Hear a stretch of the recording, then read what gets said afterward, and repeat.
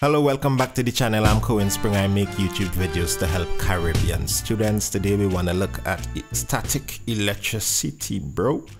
And this is in keeping with the CSEC syllabus for Physics, Caribbean Examination Council. First thing you should know about static electricity is that static means not moving, right? That's what that word means. So we delimit electricity that not moving. It's like the buildup of charges, but not the flow of charges continuously. But technically the electrons still do move. So it's a kind of technical thing, but I guess you'll get the hang of it. Alright, so this is the entire of physics here. All of physics is five sections. Yeah, but we want to focus on section D. See section D there? Electricity and magnetism. Yeah, that's what we are focusing on. Ignore the doodles that I did.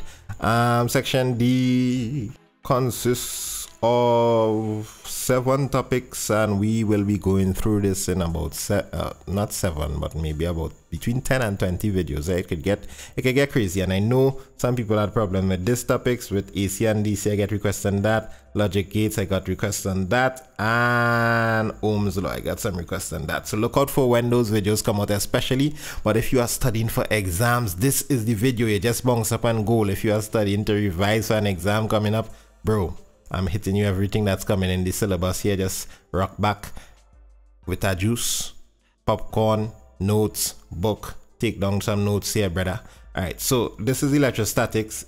What we are doing in this video, you should recall, first things first, that an atom has electrons and a nucleus, which consists of protons and neutrons, and the protons are positively charged and electrons are negatively charged. This is my drawing of them, but you really want to look at the electrons because they do all the main set of moving to generate the charges that we're so interested in right now for the static electricity. The protons kind of locked up in that nucleus, but the electrons can move from surface of one material to another via friction.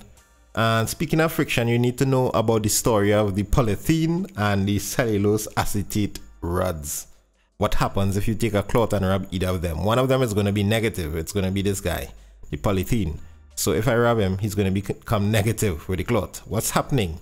Polythene is such a good insulator that it really loves its electrons. It's not going to lose any. In fact, it's going to steal some from the cloth, and it's going to get more electrons, higher negative net charge. So he's just going to be negative. The extra electrons make the polythene rod negative. But if I take the cloth now and hit him on the cellulose acetate rod and rub him, it's actually going to steal electrons from this and make this guy positive, because I mean, if you lose electrons and your protons not going anywhere, the protons will start to rule the territory now, because there are more protons than electrons overall. So it's going to be positive, and the electrons leave behind the protons. They are now more positive. There are now more positive than negative charges in here. Let's move on. Next topic on the syllabus is attraction versus repulsion. I think everybody knows that like charges repel and unlike charges attract. So if I bring 2 polythene rods together, they're going to repel, especially if I have them on a string, so that I know you could see it happening. There are videos of that on YouTube. But if I bring unlike charges, a negative and a positive, they're going to want to attract, right? So by the way, I did a chemistry video on organic chemistry. This has no relation to what I'm doing right now, but I just remember it. So I'll just put the link there. Maybe somebody want to see something on organic chemistry. Look, I read your thoughts. Organic chemistry there. So, right there. Yeah. So, click on that and go and learn some organic chemistry if you're feeling that. Let's continue in static electricity. This is the story of Bob. And this is the story of Bob and Hannah, actually. Hannah. So, Bob like Hannah, bro. Bob really like Hannah, but Hannah ain't really paying him no attention. So, Bob talking to Hannah, he gives her a compliment, ting. But it's only when Bob jump out with the magic words. I watch Kerwin Springer videos that Hannah realized that Bob is a keeper, you know. Bob is a man learning his work. So, Bob and Hannah, you know, link up and they watch Kerwin Springer videos together. Okay, that is really induction. That's how induction happens. Induction. And that's the next topic, induction. Wow. You all know how my handwriting works, right? Suppose we have a material there.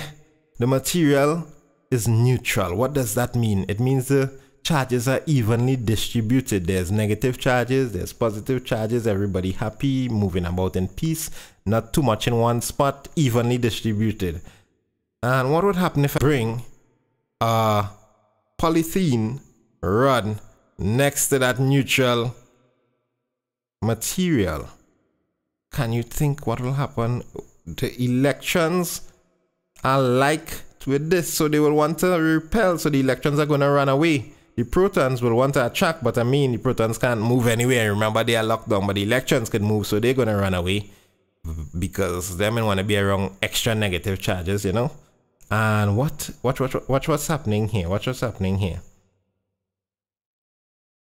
There's going to be a net positive charge on this side and a net electric charge, negative charge on that side, because positive charges are left exposed here, negative charges are grouping up there, so it's going to get a dipole, we can call that, or we can just say that here is going to become positive, but more importantly, a charge has been induced. This is induction. So this is Hannah and this is Bob, and this is why I told you that story just now. Just like with Hannah and Bob, attraction will occur, because since here is now positive and here is negative, they going to attract now. But remember, the material started off neutral in the beginning. It's only the induction that made a positive charge here and caused the attraction to occur.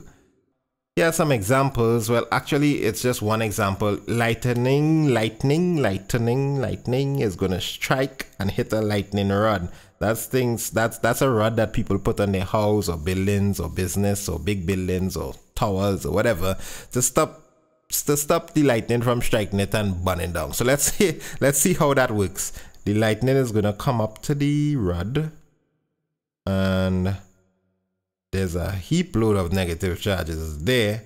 And if we look at the rod has the same setup. It's neutral, it's evenly distributed, but when the lightning approaches, those electrons gonna clear out of there, brother, and it's gonna leave a strong positive charge in the top of the rod, at the tip of the rod, which is pointy, and I'll explain why later on in this video. And the lightning strikes the tip of that rod because since the lightning is negative and here is positive, it's going to attract and it's going to hit the rod, and the rod is connected to a ground which just runs down into the earth, and the people's house don't burn down, the building doesn't burn down. So that's an example of static electricity, a hazard being averted there. This is a question for you. What would happen if I bring a positive rod, the acetate rod? You all remember that? The acetate rod was positive. If I charge him up and I bring him next to a neutral block of something, what's going to happen? A neutral conductor. This is going to happen. The electrons are going to be attracted. So instead of running away now, they're going to run towards here. And the opposite, they're going to create a negative charge there. And attraction is going to occur. So induction, attraction. Induction, attraction. That's the vibes right now. Alright, so here's some more examples that I want you all to research quickly. Don't spend too long on this. Don't end up on no viral video and thing. But, you know, you could just type in these things in YouTube and see how it works. Especially the last three. And all of them. Van de Graaff generator. This is the big dome thing that people touch and get spiky. Gold leaf electroscope. This is kind of important, seeing the operation of that. Paint spraying. This is when they charge up the nozzle of the whatever is spraying. They charged up the nozzle so that as it sprays, the little droplets of paint or whatever doesn't attract one another. So that's cool. And this is the electrostatic precipitator. What is that again? Oh yeah, that's when that's those chimneys and those industries. They put a little something in here.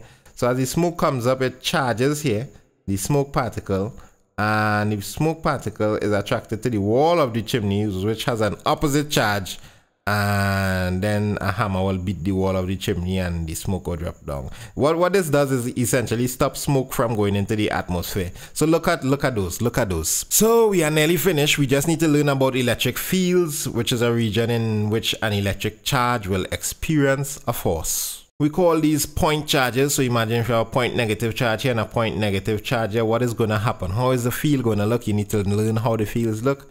Well, this is how the field is going to look. Okay, I'm just kidding. What? Well, actually, this is what you need to know. Two positive point charges, and the point charges are there. That's how we draw them. And you should know that the field lines go out of it like that. Just follow this pattern. Make sure you draw it over. With physics, you want to draw every single diagram. Yeah, draw every single diagram and make sure you can do it off of memory before the exam. So here's the next diagram to just sit down and draw. Make sure you can do it. Because you might think you not understand it. You might think you remember this by just watching it, but then when it's time to draw it, you realize you didn't look at the arrows properly or something. So just draw it and make sure your hands feel what your brain's thinking. And this is how it would look like with two different plates. Okay, so positive and negative plates, and before we had positive and negative point charges. So know those three diagrams, know how to draw them.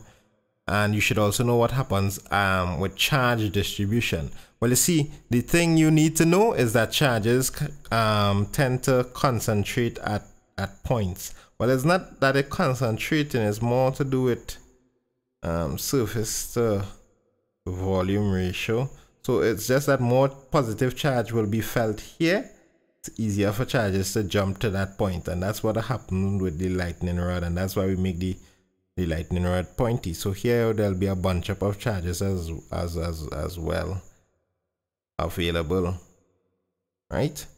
So it's like it's even here and then it bunches at the point. So same thing will happen here. It will bunch at this point, even there, bunch at that point. You need to know this. I'm not just, everything that I'm putting in this video is not for styling, brother.